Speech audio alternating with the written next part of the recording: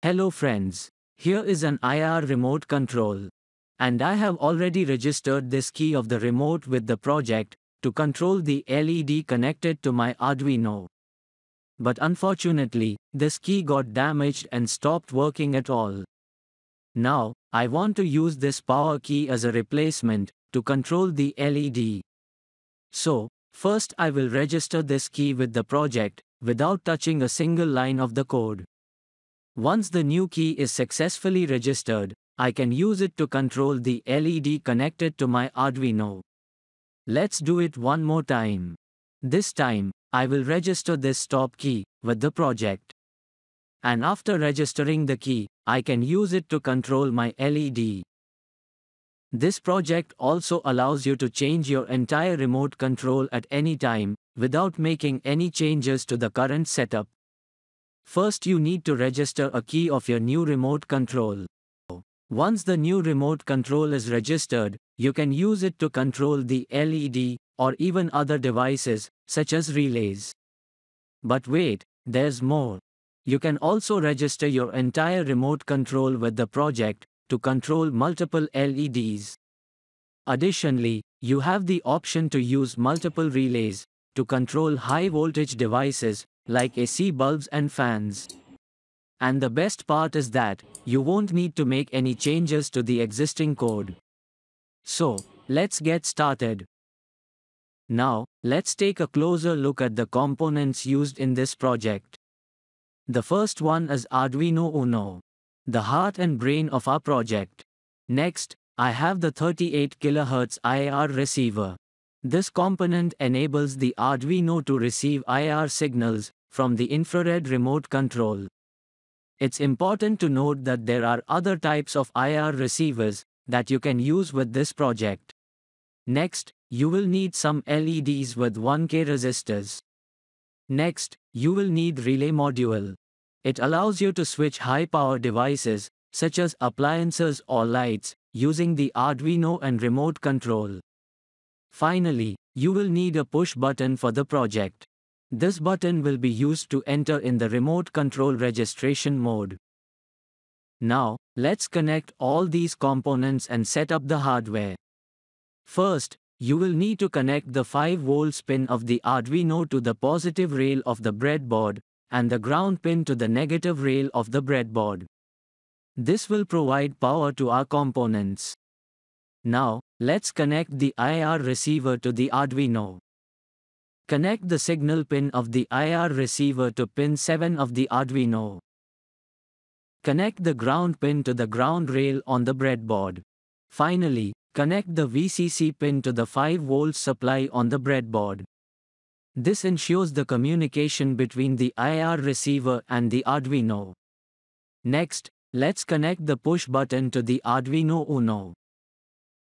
Connect one end of the push button to pin 6 of the Arduino, and connect the other end to the ground rail on the breadboard. This button will be used to enter in the remote control registration mode. It will allow you to easily change the remote controls without modifying the code.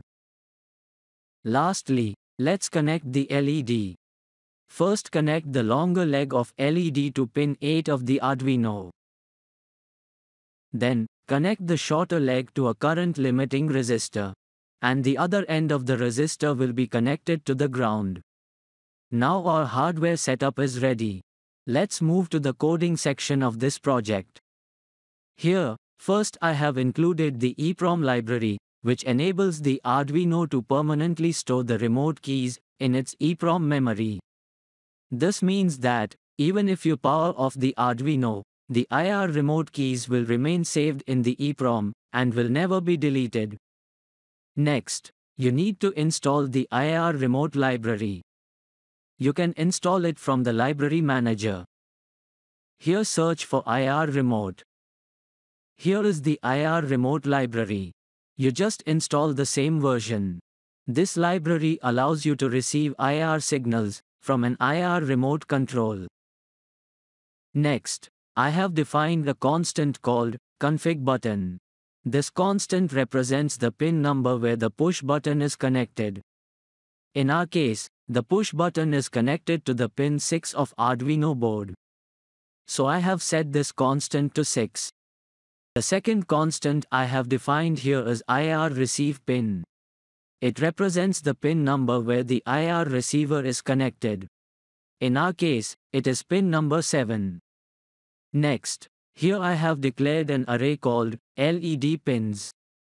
This array is used to specify the pin numbers where the LEDs are connected.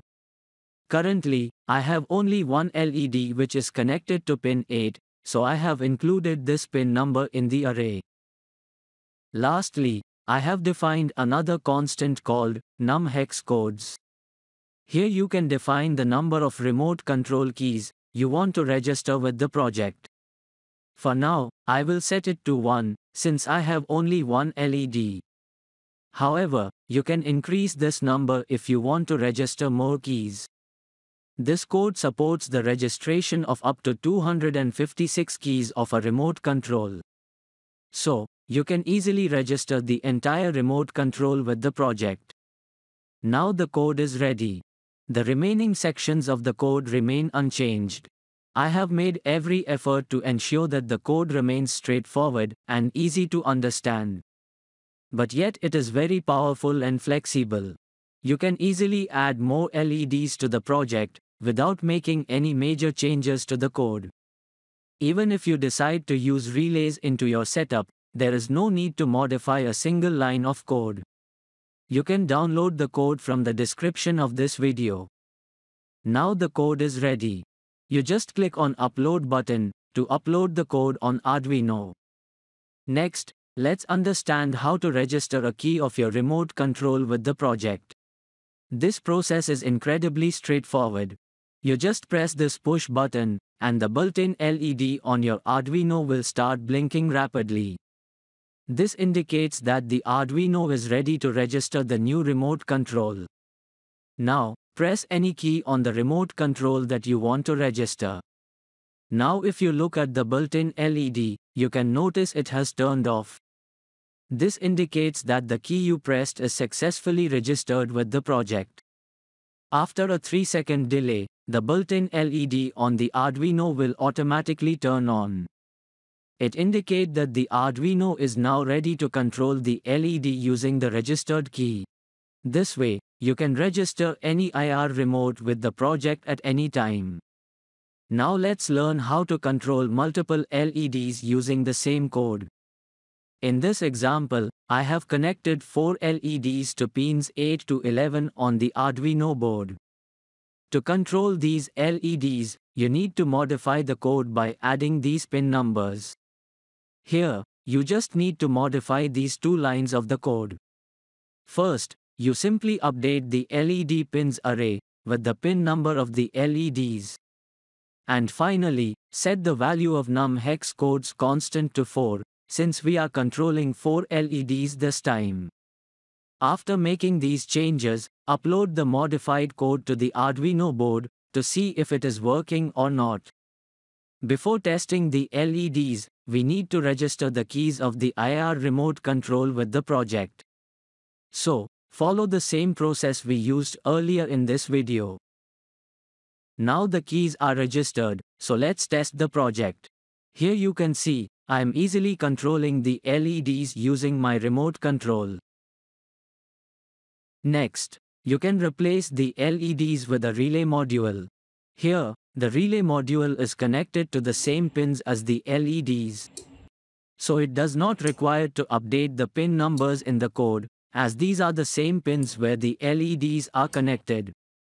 That's all for now. If you have any questions, please leave a comment below. See you in the next video. Bye.